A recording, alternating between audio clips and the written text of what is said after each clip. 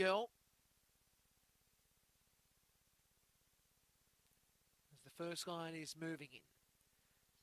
Second line follows suit. The green line's through. The lures on the move. Race number 9, the penultimate here at Mt-Gambier. Ready?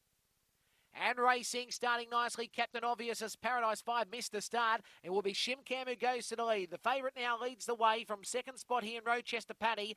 Third will be Captain Obvious from the inside, Paradise 5 and Galactic Hera. And back in the tails, Bungaloo Tex. It's still here, Shimcam who leads by about 3 lengths. On second spot here, Rochester Paddy. Then came Captain Obvious. Paradise 5 goes for the inside run.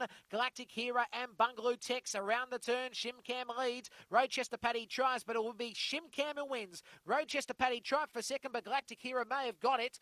Third spot, as I said, Rochester Paddy. Then it will be Captain Obvious, Paradise 5, and then Galactic Hero and Bungaloo Tex.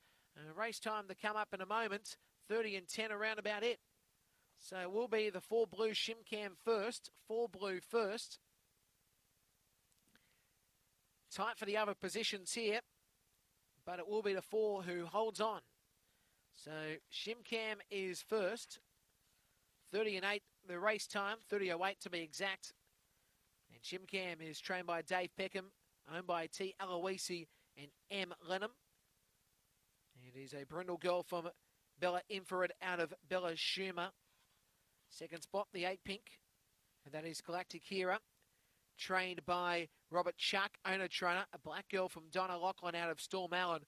Third spot, the 5 yellow there in Rochester Paddy.